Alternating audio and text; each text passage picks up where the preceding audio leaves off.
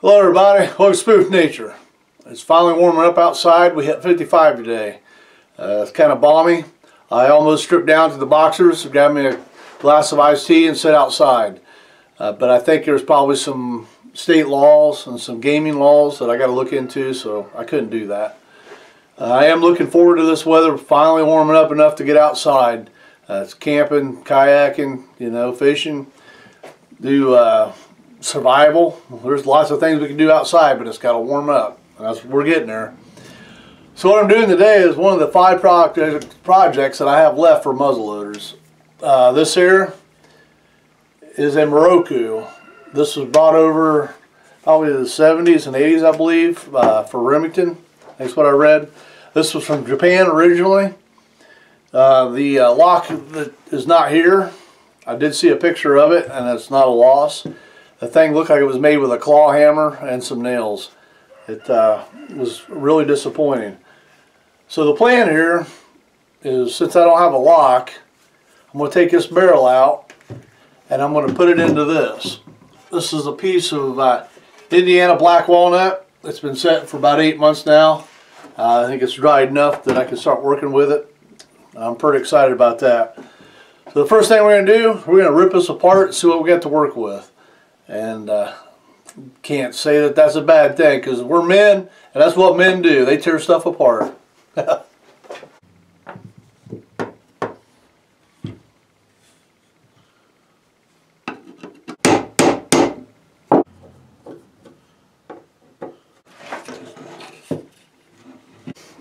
Okay, so we got it apart. There's a trigger, really simple. So we can use that. Trigger guard, ta-da, one piece, odd, that came off, nose cap, and then the barrel. Like I said, that was pretty rough. We got the bluing still pretty good underneath, but it's not hard to tell where that stock was. So we got to clean it up with the emery cloth and re-blue that for sure, or brown. Probably just go with the brown.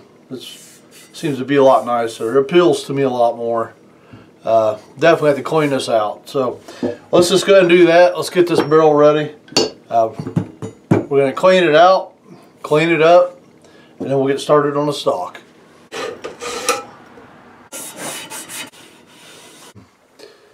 I don't see any pitting, but it was under pretty heavy. Obviously neglected. So now I'm just going to take some steel wool and just go over it and try to polish it up some more. Okay, day one's done. 180 grit sandpaper on the outside. Knocked all that rust down. I took the steel wool and buffed it down even more. I can really feel my shoulder now.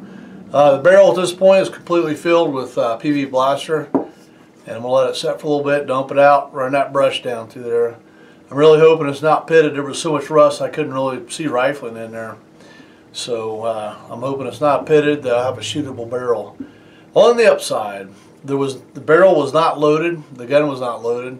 I was very thankful for that. So always in the back of my head a little fear that I have, but thankfully this was not loaded.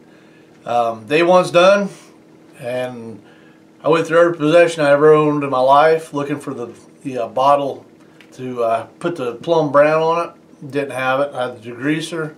I had the bluing remover, which would have been handy, I guess, but I cannot find that plum brown. So I'm going to have to order it, and while I'm waiting on that, there's plenty more to do.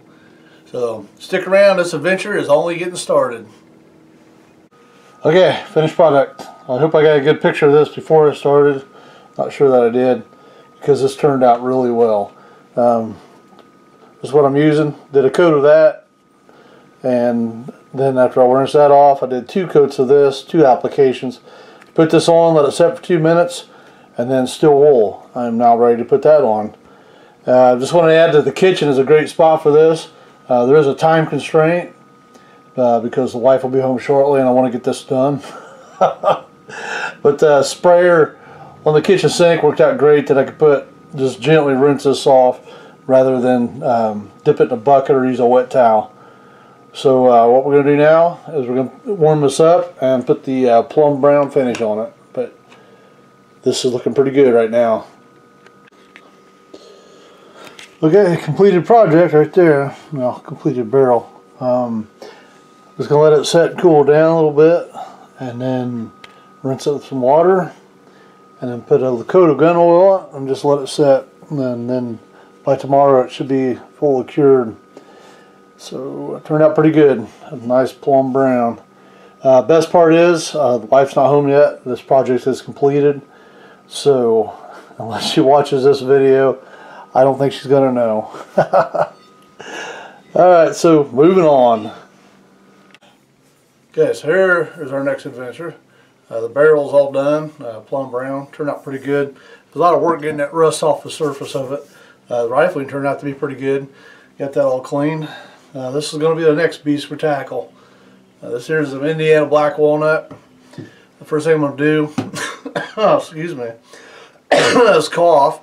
Second thing I'm going to do, take a block plane and get this flat, and then I'm going to flip this over and get this flat.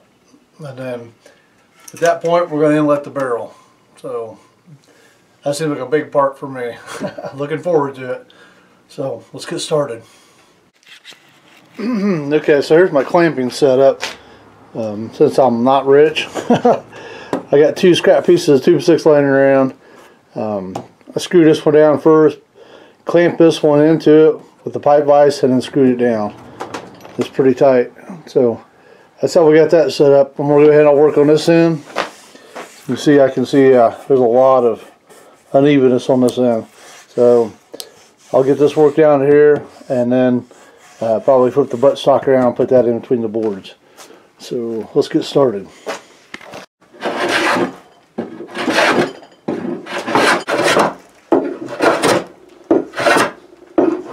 Okay, so now we're going to lay that barrel on. We'll get it flush with the top.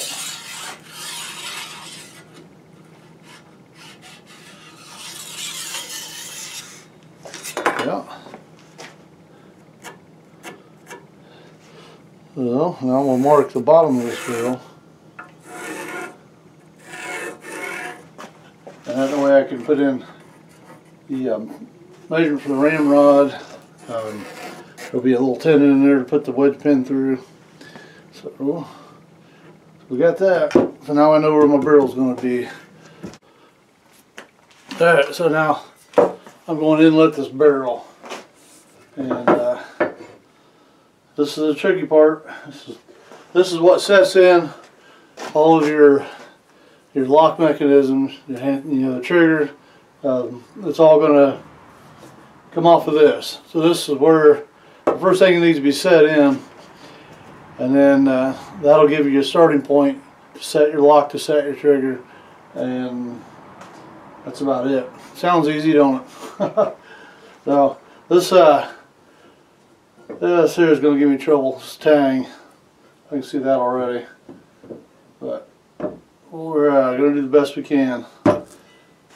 Okay, so first thing first is I'm going to mark my center line on my stock from stem to stern all the way through. That'll give me the center for my barrel. Then I can find the center of the barrel itself and line that up. And this being octagonal, it's going to be handy because it'll give me my lines that I need on the outside. So we're just going to do a workaround with that. So first thing is, let's get our center line. We got our center marks on our barrel. Line it up with the center of the stock.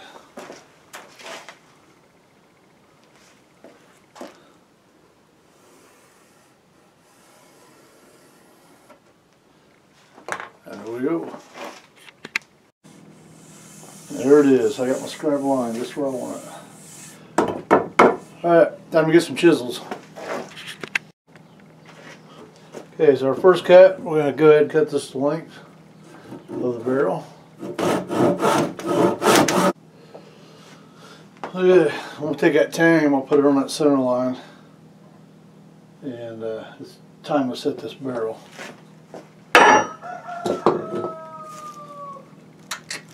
Nice little mark. Okay, so I'm just going to use a 1-inch wood chisel.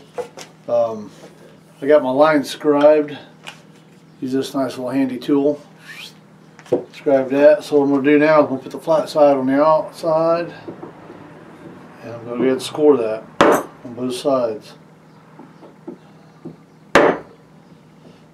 You don't want to put that bevel on the outside because it'll push your wood out. Right now it's pushing that wood in. That's what I'm wanting. So I'm going to go ahead and keep doing this, both sides, and I'll get back with you. Okay, got way ahead of myself. What I need to do is cut this notch out for that barrel.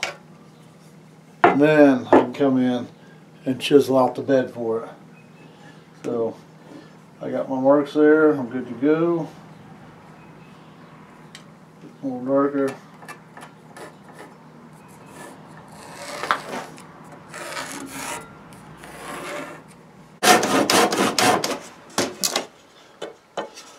Okay, here's my first cut. And that's where we're at. Okay, now I can go through all that trouble again of getting my marks for the barrel and then beginning the end of that. So yeah, right now that's where the tang of the barrel is going to set. Is back in there. So what we'll do now, get my marks and start inletting that barrel again, because I'll have a better idea what's going on.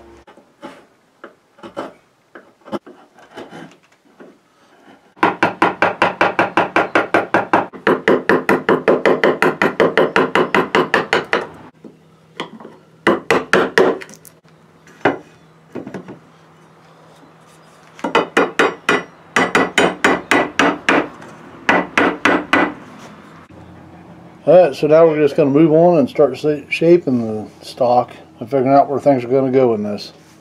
So the fun's about to begin. So here it is. I'm at my 1/4 inch mark there.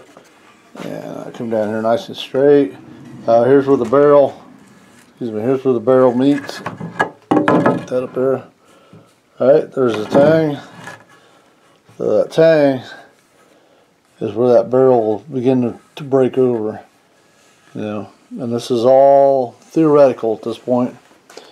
I do like, I really hope you can see this, the wood grain comes along and then it sweeps down.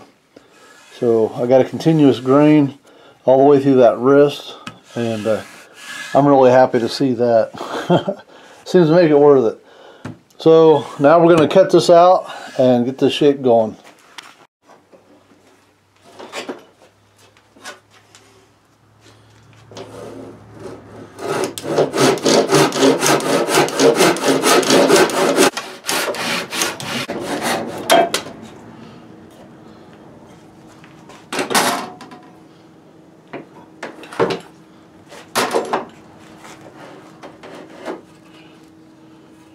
Okay, so that's what we got. We got a roughed in stock. So take a little more out here. Yeah. After I catch my breath, after this we're going to have to clean this workbench up. It's getting really cluttered right now. So we get that cut out, clean up this mess, and start over. Okay, so there it is, the really roughed out version of my gun stock. So that's going to be a lot of work. Alright, so we're going to get this tool bench cleaned up and start again. Okay, so the bench is all nice and clean now. I got something to work with, and this is the stock that we have so far. Yeah, there's the barrel and a few parts that did come with it. So, alright, we're going to move on.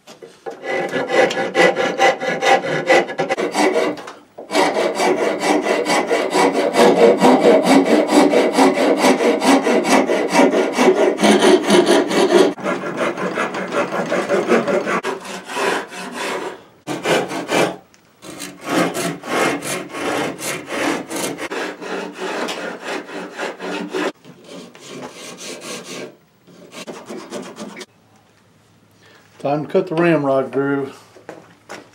So I got a center line down the bottom of the stock where the ramrod's going to be going, and now I'm just taking a gouge and working that out really slow.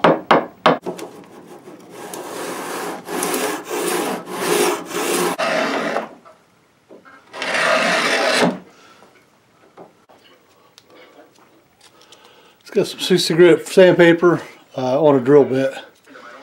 Now we're just going to do a lot of this. Okay, so now we're going to go ahead and drill the hole for the ramrod. I got this really long bit at Harbor Freight for like $6. So that's where we're going to drill that in. You got to start it out really slow at an angle and then lay it down into the track. And then after that, it's going to be its own. I'm going to get something to hold this down back here so it doesn't jump out of that track. That'll stabilize it a little bit. So that's going to be our next step. The ramrod groove turned out pretty good. I even sanded it, and started out with 60, wound up with 180. So that turned out good.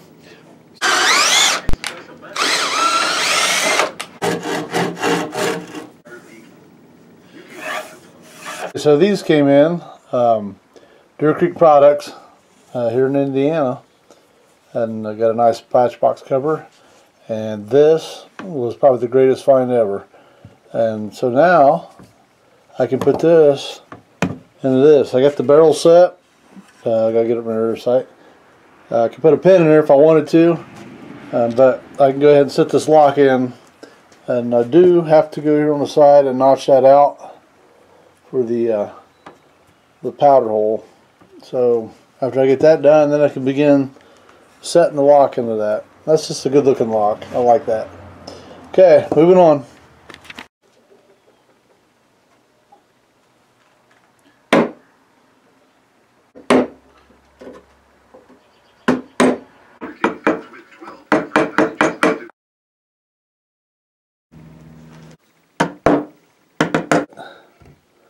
Got that set in. It's tight against the barrel. A little misleading with the shadows, but it is tight. They get that barrel. The barrel has to come back some more. That'll get that all lined up. But I got the lock set, and that makes me happy.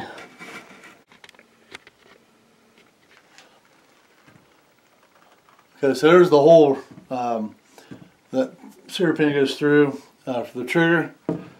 I got the center line marked on the bottom where the trigger is going to set.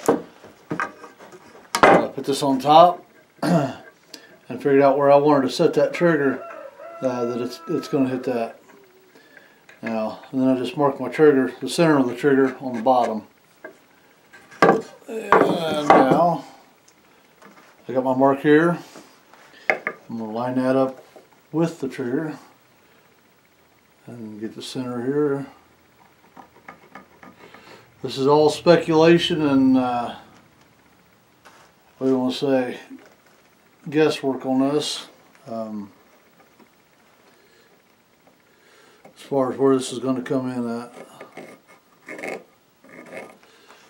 But you got plenty of wood to work with right now, and so I'm going to use that to my advantage and just go real slow and move everything together. Then once I get all the pieces set, the holes drilled, and know where I'm putting everything, then I'm going to go in and start forming this stock. So at this point, we're going to inset the trigger.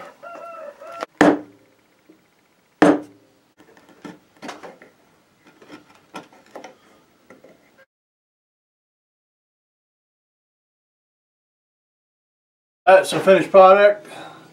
I got the cheek piece on. Got this all blended in a little better. So what I'm going to do now is I'm going to set the barrel in, but then I got to make the trigger guard, nose cap, ramrod, and ramrod lugs. So from that gun that I had to start with, the only thing I got out of it was the barrel. So, and the lock I bought from Deer Creek Products, and it turned out to be pretty nice, and I got that set in. So We're going to do the trigger next and the trigger guard, and then we're going to move on from there. So that's the next adventure. Here we go. Okay, so another piece of flat steel. I actually cut it off that piece, the scrap piece that I made the original trigger mount, if you want to call it that. So to have a slight outline, that's just a rough idea. Hacksaw, I'm going to cut that out, and then we'll go from there.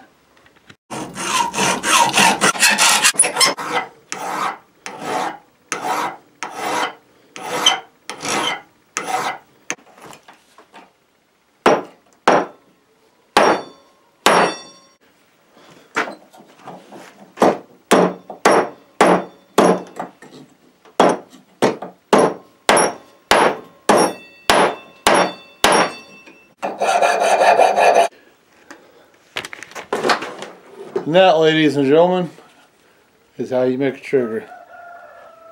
So now I'm going to shape this. I like a good fat trigger that I can feel my finger on it. And then, as you can see, there's our trigger. All this piece here is going to be the part that actually activates the sear pin. So let's get this trigger shaped.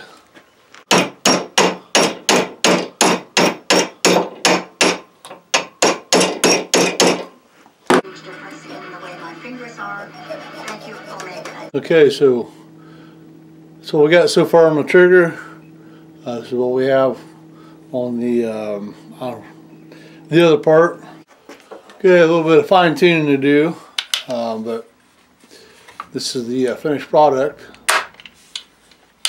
This thing came out pretty good because there's like no travel at all. That trigger is tight against the sear pin. So pretty excited about this. I could probably play with this all day. Alright, so we're going to fine tune that, dress it up a little bit, kind of make it a little prettier, I guess. But that's it. I got it to set flush. I got to drill the holes for that. The actual barrel screw goes through the stock into that. So that'll probably be my next item to be doing. That is just cool.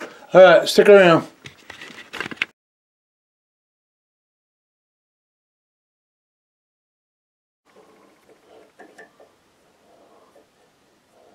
So the trigger assembly is done.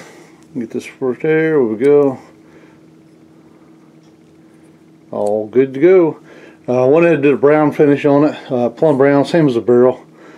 It's just going to add the antiqueness of it, and I like that style of trigger there. So we're going to put this on the gun and finish up some details, and we're closing in pretty quick on this one.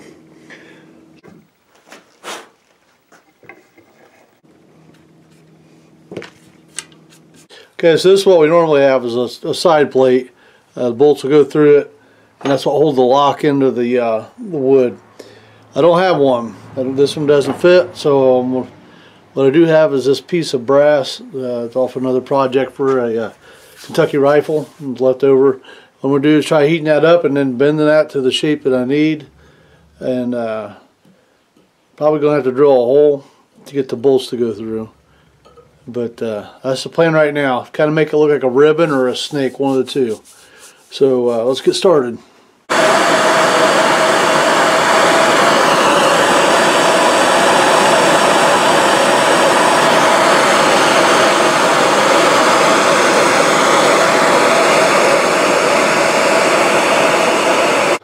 Okay, so flatten that out pretty decent. It'll still work.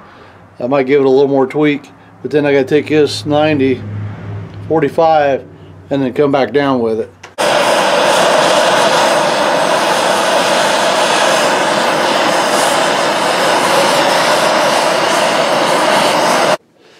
So that's what we got. Turned out pretty good. Find my holes. Want to do something here, shape a little bit, round these corners off. But I'm kind of tickled the way that turned out for not having the brass that I need, and this piece is laying around. So we're going to make that work. I can line up one hole here and drill the other one. So I think we're going to go that route with it. That turned out pretty decent, and I'm a happy man.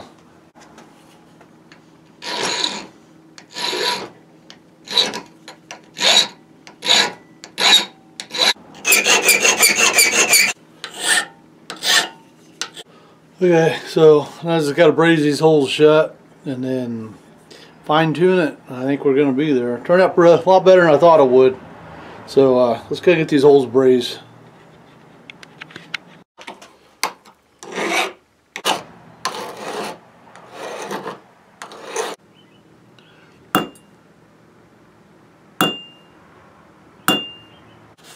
Turned out really well. I was really impressed with this. I came up with this idea. I come up with an idea and it works. That makes me feel pretty good about myself. Alright, so we're just going to shine it up some more and see about putting on the gun.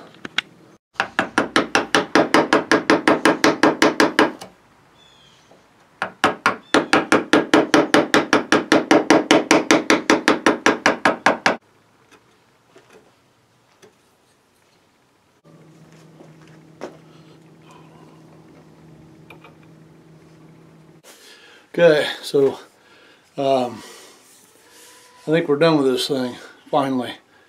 Lock set in, barrel set in. Yeah, there's that. So now we're going to tear this all apart and we're going to do a finish on it. That's going to be cool there. This spot up here, a particular favorite of mine with that burl, that's going to look sharp. So, alright, we're going to tear this apart and then put the finish on it. Okay, so now I got to make a ramrod because everything's been custom so far on this gun. The finish is drying, so I'm going to go ahead and move to that. I got a nice piece of oak here, this grain all the way through, start to finish. You can buy a dowel rod, you take a chance of that grain not going off the length of it, so when you use it, it breaks. This is a really good grain. So I'm going to cut this down a little bit over 3/8, that's the diameter I'm wanting, and then put the blade at a 45 and cut an octagonal here. And once I do that, then I'm going to run it through a jig and I'll show you how I make a ramrod for this. So let's get started. Alright, so as you can see now, I get that square, it's now an octagonal. I'm going to run it through my jig and make it round because it's easier making a circle out of a square. So let's do that next. No matter what diameter they are, the important thing is that it overlaps the hole that you're wanting. So we're going to go for 3/8. The ramrod, got it tapered on both ends. One's to fit through that hole to start. The other one is to fit the drill. So let's get started.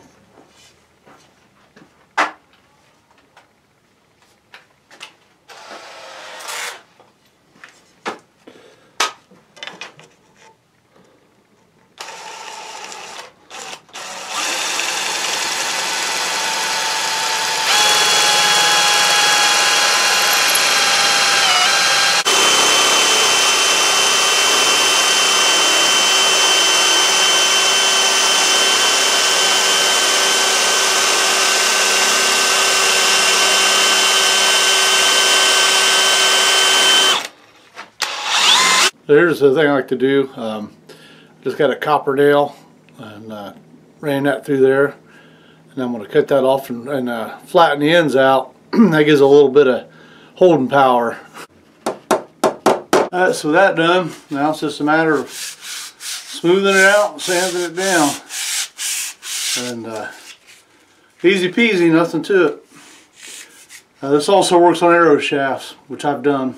We'll probably do a video on that on cedar arrows. I've done them before. We'll probably do that again. So we'll go ahead and get sanding and we'll just keep going. Okay, so here's the finished product. Yeah.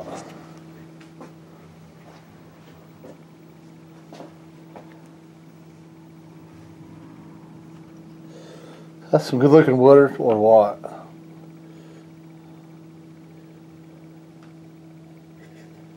Yeah, Okay, reverse side. Yeah, we got to go to the full length because that's a lot of work. I worked on every piece of this. The snake turned out really well, the bolts. So, some good detail on that. Hope you can see it. Nice trigger. This down here, I particularly like this. Got the cheek plate, but it's got a real nice marbling there. That turned out really well. I'm happy. I'm a happy man. Alright. Best part. It works. So, pretty happy with all that. And I don't know what else to show you here. It turned out well. I didn't bother putting a butt plate on. You can see that. I just want to be able to see that wood grain. It turned out really well. So, okay, so this has been one of the most aggravating, tedious, labor-intensive projects that I've done for a long time, but it's one of the most satisfying. I really enjoy this. It's a flintlock, you know. I've always wanted a flintlock.